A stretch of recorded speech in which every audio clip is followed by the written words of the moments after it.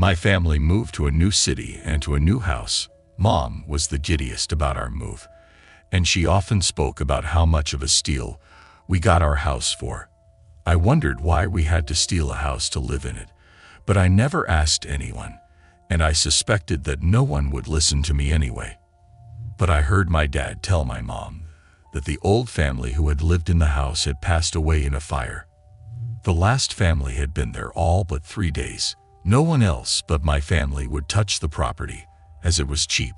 Dad called it an unfortunate string of incidents, because no one had suspected of arson. Dad swore to be careful, and Mom assured.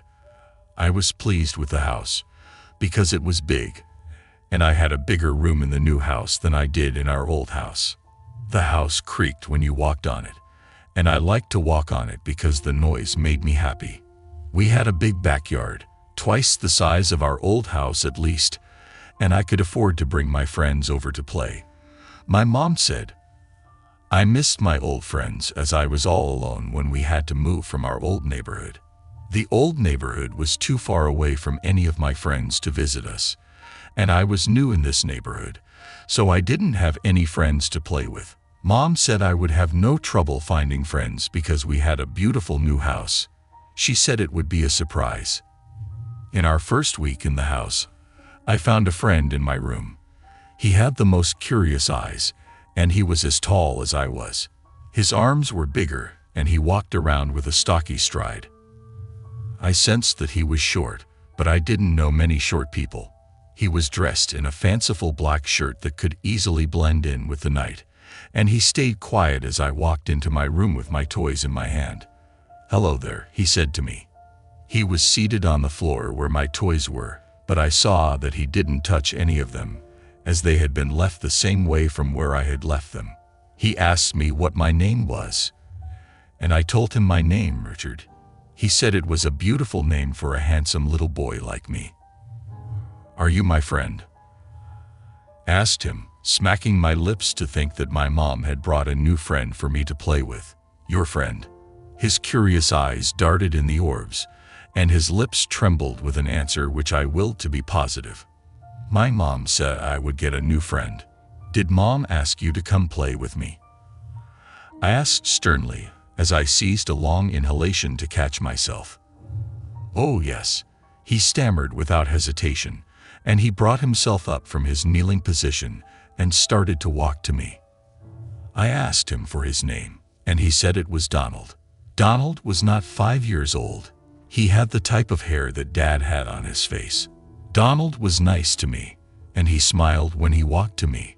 Would you like to play with my toy? I said, offering my hands out to him in charity. His hazel eyes fell onto me with a flatness, but I wasn't afraid. He was not taller than me, and he was nice. Sure. Where are your parents? He asked, and grabbed my squishy toy. He held it up to his nose and sniffed it. Then he stuffed it into his mouth and bit into it. Upstairs, ready to go to bed. Hey, careful, I squealed. Honey, Mom called from across the hallway where the bedroom was. What's going on in there? Donald looked into my eyes and shook his head. His lips moved, and he said to me softly, I'm fine, Mom. He dictated to me. I'm fine, Mom. I said it back to her. All right, sweetie, go to bed. It's your first day of school tomorrow. Mom belted from across the hallway. Do you want to play a fun game? Donald said to me, rolling my toy on his fingertips. My innocent 5-year-old eyes trained on the toy as it struck the floor and chirped noisily. Donald placed his calloused hands on my face and guided my attention back to himself. It's nighttime, and Mom says I have a day at school tomorrow. Will you come with me to school tomorrow? Asked. We're friends now, aren't we? Would you not want to play with your new friend? Donald asked me, and I was convinced. My eyes glowed, betraying my simpleness, and he smiled. What game? I have toys, I said. He shook his head and put his hands out. I looked into his hands, and my face flushed with nervousness. Chugged on my saliva in my tiny throat. He outstretched his hand and insisted. Then I took it. When my hand was in his, Donald said nothing, and he walked me to the door of my room and looked at me. I took the cue, and I reached out my idle hand to pull over the hinge. The door opened quietly, and Donald pulled me in after himself. His march was brisk, hurried, and I had no idea why he was walking so quickly until we got to the end of the hallway. It struck me that my new friend knew all about our house, but I insufficiently articulated the comment anyway. "This is my house, and nobody gets to keep it but me," he said nonchalantly as he moved blindly into the direction of the kitchen, guiding me after him, and my stomach roared with appetite. I assured he needed food, and he asked me, "Turn on this one." I placed my hand on the black knob of Mom's cooker, and it snapped in the direction that he insisted. The surface fizzled, and then nothing happened. My mind reeled in wonder as I assumed what game it was that we were playing, so I asked him. Donald was walking away from me, inviting my step behind his by looking backwards one time and beckoning. "Come, turn this one too," he said. I walked up beside him and turned on the electric cooker. The sudden blast of a switch did not invite the heat of the kitchen that I always felt when Mom cooked, but I didn't think too much of it. When I had done as he asked, Donald smiled at me and grabbed my hands. "Let's go outside," he said to me, and immediately we were on his march. I followed after him towards the door in a daze, unsure of what I was doing. Donald led me across the street with my hands firmly in his when a loud bang rocked the night. He then let go of my hand. It was the last time I would see my parents or Donald.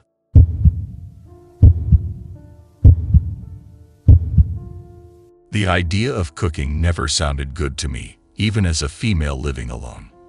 I used to eat from my mom's table before I moved out, and never thought I'd have to fend for myself in school, but that was my reality, and it wasn't going to change anytime soon. Although I had secondary problems, the primary one became what to eat and where to get it, so I often patronized online food vendors, which cost me a lot but were the only way out of hunger that I knew. Earlier in the morning of my 18th birthday, I had organized a party in my house after school, and my clique of friends had advised me to cook something, contradictory to my plan of just getting alcohol and snacks for the night. Unfortunately, they weren't around to help me cook something, so I was only able to contact Marie, who promised to be there earlier to help cook. Marie had no idea I didn't know the first thing about cooking, so I had it all planned out to cut myself on my thumb before the evening to escape doing any work. Joined her at school as early as possible to discuss how the plan would be, but she was too busy to say much and pleaded that we postpone the conversation till later that day. I spent major hours of the day bothering and scheming on how I wouldn't have to do anything but celebrate my birthday. Moreover, I had a plan B to order from the regular store where I got my food if things didn't work out with Marie, but it was just a plan B, so I didn't put any effort into checking if it would be available. "Casey," I heard someone call behind me as I walked down the hallway to the cafeteria.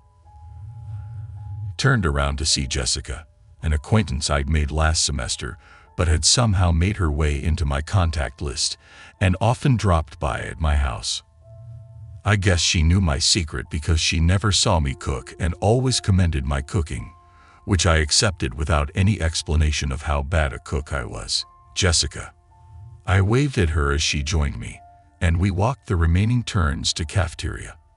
"Happy birthday," she cheered me on as she opened her arms for a hug, keeping me in her warm embrace, which smelled like donuts and butter. "Thank you, Jess," I answered as she opened her arms and held my hand, and we took our first turn towards the cafeteria. "I heard there'd be a party at your house tonight," she inquired, and I suddenly remembered I had forgotten to tell Jessica because of her absence from school on the school's political duty with other schools in neighboring cities. "Yeah, just friends. But you come over, of course," I urged on. "Oh great, it would have been sad if you didn't invite me," she chided. "I'm sorry I didn't tell you earlier. I forgot, and since you're here now, there's no reason to not want you there." We cackled and bumped each other with our shoulders, Have you heard about David's mom's culinary school? She began, and I suddenly remembered the real reason why I never trusted nor felt the vigor to inform her of my birthday party. She loved gossiping and was unrepentant about it.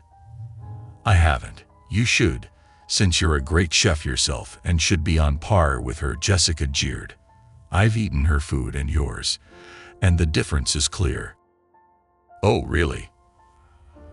Raised a brow, feeling disgusted, but trapped in her enthusiastic voice on how good I was.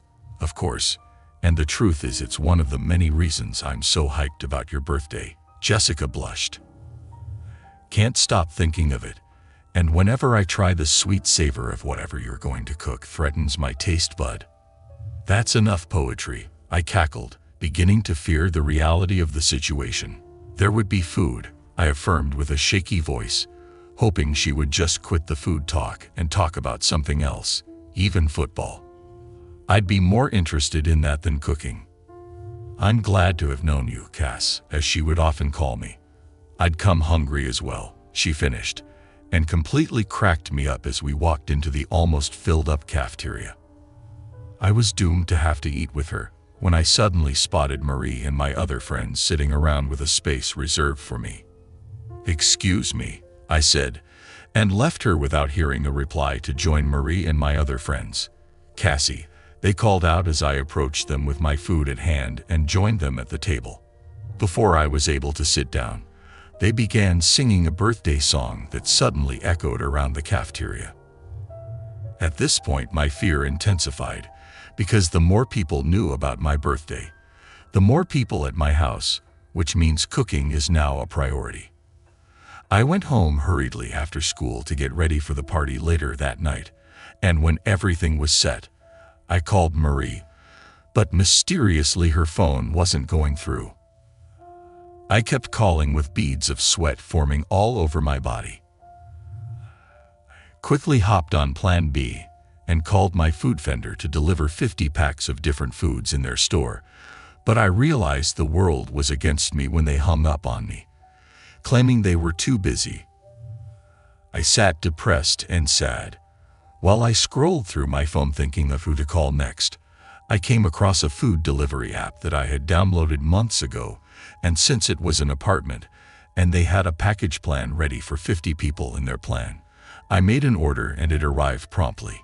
My secret was saved by this food app, and there was no way I could show enough gratitude as I separated it into dishes, and friends started trooping in for the long-awaited party of the month.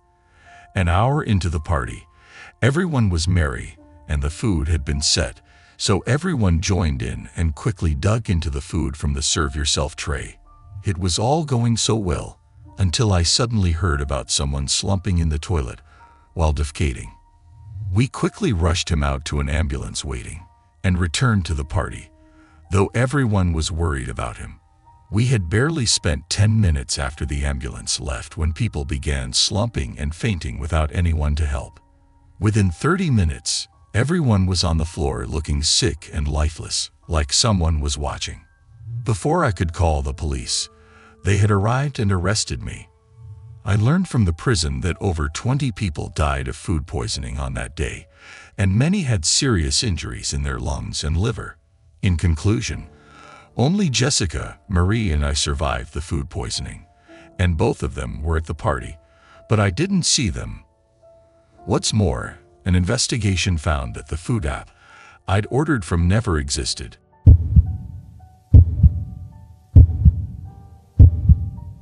My name is Roger and I am 44 years old now. I used to be a soccer player on a professional level. Even played in Europe for a while. I was smart and responsible enough to save and invest enough money so that I could have a comfortable life after retirement, which in this kind of job happens very soon. I kicked my last official ball when I was 41. This was only 1 year after me and my wife got divorced. We were happy enough, but sometimes things end when they end. Plus, we had a son, Andy. Since I was retiring so young, and my wife, Fub, who was only 32, still had many plans and goals to pursue in life, it was decided that Andy would live with me. In spite of the usual visitations and vacations with his mother, etc., the usual deal. I had money, I was young enough, and I was retired, but I had a son and I was going to raise him, at least for the most part, by myself. Andy was 9 years old by that time. Back then we lived in an apartment, big and pleasant enough, but I thought that it was time to move on, leave the past behind. Me and my son needed new memories, and what better place to start another chapter than in a new house? After a couple months of searching, we finally found a house that pleased us both, father and son. It had 2 floors and it was close to the beach. "Dad, I love it here," my son said in his first night, when I was kissing him goodnight after he went to bed. "I'm glad you do, Andy. Think we made a great choice. We'll be very happy here. Sleep tight, son.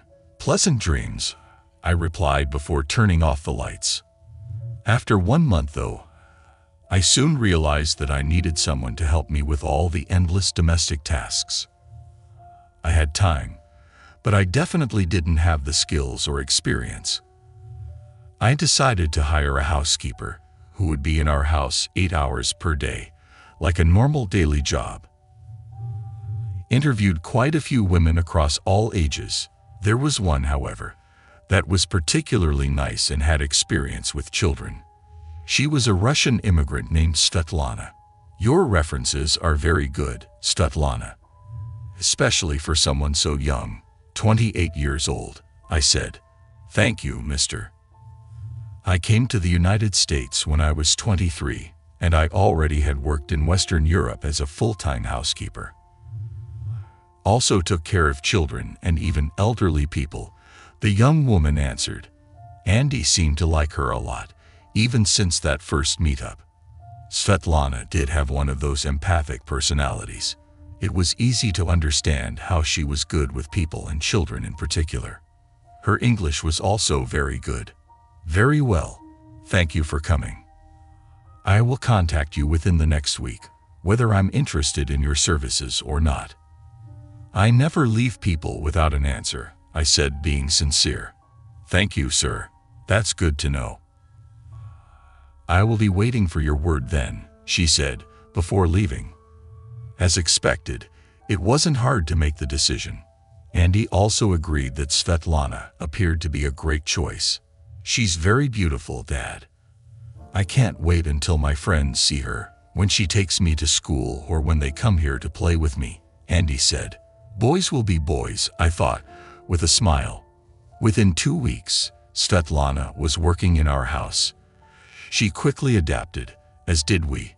She arrived in the morning and would prepare breakfast.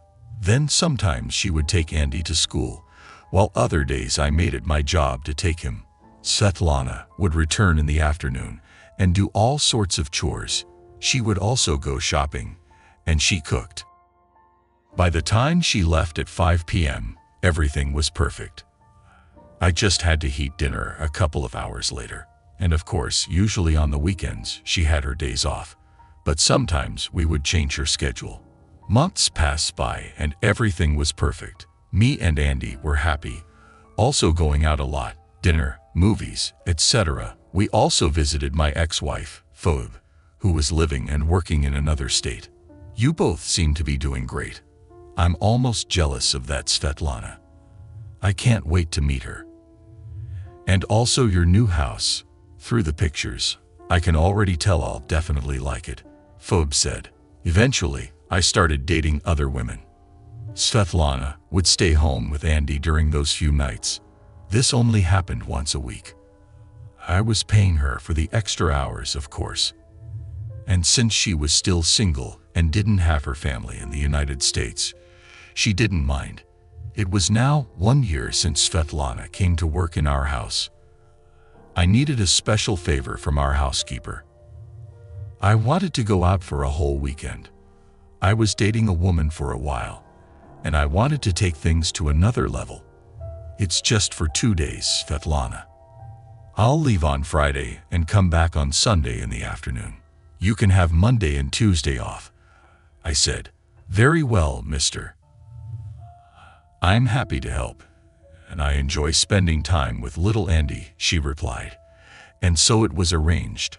I had a great time in that weekend with my girlfriend, Daphne. When I returned home Sunday, I was even excited about the idea of talking to Andy about her and to arrange for them to meet. No one was home. I assumed they had gone for a walk. It was still relatively early, but after a couple of hours, I was starting to worry and I called Svetlana's cell phone. It was turned off. My son also had one. I called Andy. It was also turned off. I panicked and contacted the police and answered all their questions. Svetlana was now being persecuted by the authorities. 3 months later, there was no sign of Svetlana, but my son Andy was found. Ironically, on a beach. For some morbid yet logical reason, it was an outcome that I was expecting. With grief in my heart, I had to contact my ex-wife, who now hated me from the core of her heart. That day, I got a call from the police. They had found some vital information regarding my son. I hurried off to the station. "I'm afraid we have some very disturbing information." "Please sit down," the detective said, as I sat down in front of him in his office.